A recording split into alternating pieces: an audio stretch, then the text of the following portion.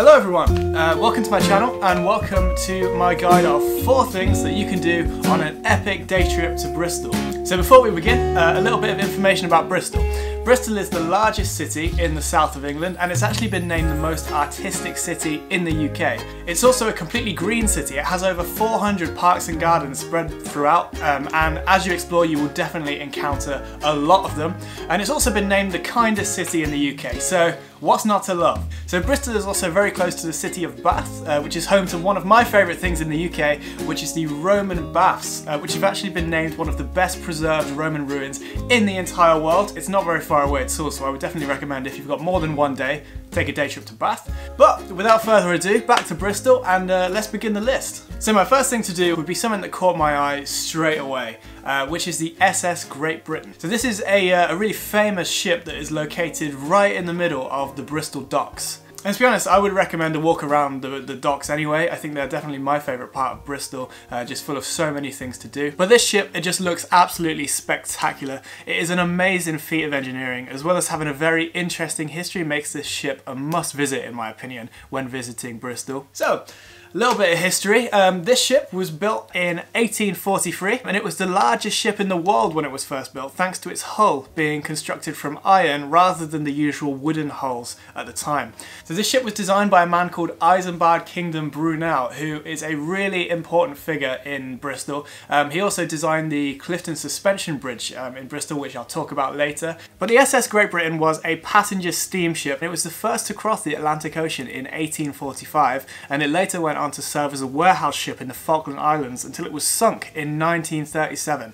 And a full 33 years later it was refloated and brought all the way back to the dry dock in Bristol where it was first built, and that's where it's been ever since. So today the ship has actually been converted into a museum ship, and as you can see here you can actually go down into the dry dock and see the damage even to the hull where it was sunk. You can then go onto the ship where it has been refitted with a very similar interior to replicate how it would have looked back in its day. A lot of the ship has been refurbished, but there are sections like here where you can just look into the empty skeleton of the ship, as well as see the engine and the construction and how it worked. Being inside the ship was a very surreal experience, and also the entire dry dock is fitted out to kind of look like, I suppose, a 19th century dry dock. There's 2 museums around, a museum about the SS Great Britain itself, and then a museum dedicated to Brunel as well, which are both really interesting. It costs around £18 to go inside, but in my opinion it is worth every penny and you won't be disappointed. So from here on out you can explore the rest of the docks.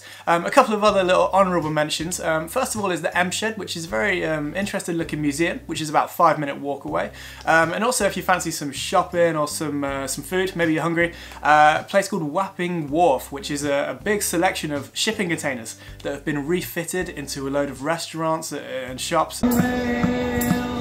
Captain, please come aboard and send me back home. And also if you are a fan of Banksy's artwork, again about a 5-minute walk from the ship is one of his paintings called The Girl with the Pearl Earring.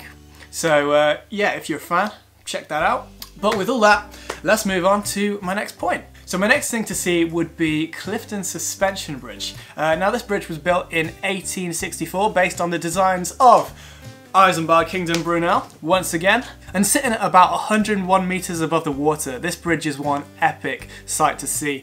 These videos were taken from the Clifton Observatory, which gives you the best views over Bristol and the bridge in my opinion.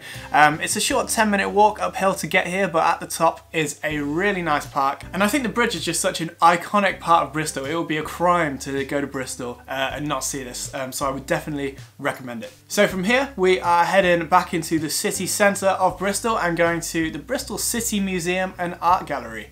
So this museum is free to enter and it has some really nice collections. There's a lot of natural history here, as well as my personal favourite section on Egyptology with a massive sarcophagus collection and, you know, more Egyptian carvings that you could possibly imagine. It also includes a lot of Bristol's history, including artefacts that were dug up around the Bristol area. There's a lot of great artwork in the galleries on the top floor as well. And all these things together make this place a great option, as well as it's free as well, which is just a bonus. And you can also explore a lot of the city centre surrounding this museum. And then finally, probably about a 10-minute walk from the museum, walking back down towards the docks, so we're almost going full circle really, is the Bristol Cathedral. So this cathedral is located right next to the Bristol City Hall, and it has some incredible architecture. It has a very Gothic design, and it's packed with just so much detail. I think as you're looking at it, you'll just see something new every second just pop out at you.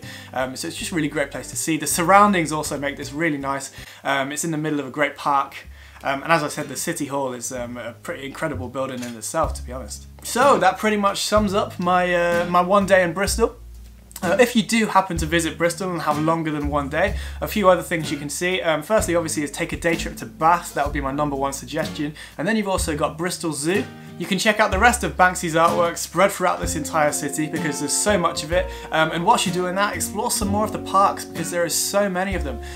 One park that I would suggest if you're really interested in history, there's a place called Temple Church, and it's an abbey that was destroyed during World War II by a bomb, and it's been completely left. It hasn't been refurbished or rebuilt or anything. So yeah, if you're a history buff, then definitely go and check it out because it's really interesting to see. So I hope you enjoyed my list. Let me know if you feel like I missed anything.